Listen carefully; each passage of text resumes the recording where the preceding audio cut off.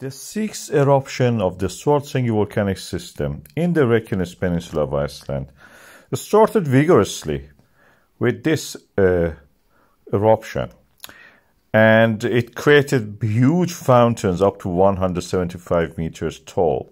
In the night you could see them from far distance. At the moment it seems that it has reached equilibrium. Slightly decreased, but yet keeping pace. Only in two spots, two vents is erupting.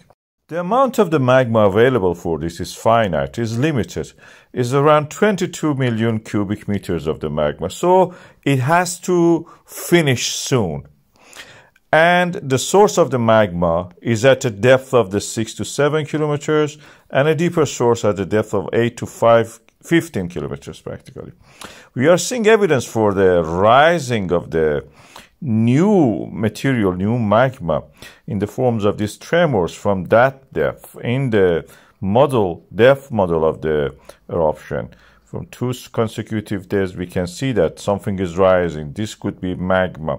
We are seeing in 3 stations of the Eldvarp, Svartsengi, and the Skipatzik evidence for the GPS data showing that the land rise due to the magma arriving and accumulating in the Svartsengi, that is a medium depth reservoir, is increasing practically. We are seeing evidence that the land uplift has started again. This is a new cycle practically, charging the magma reservoir, creating the uplift of the land until the pressure is enough to erupt.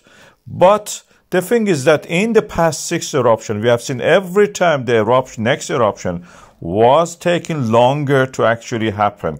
This time we had around 85 days. Previous one was 70. And it's quite possible the next one will be around 90 to 100 days.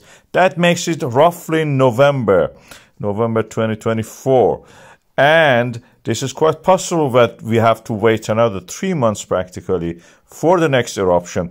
This is mainly due to the non-Newtonian fluid nature of the magma. It needs lots of shaking.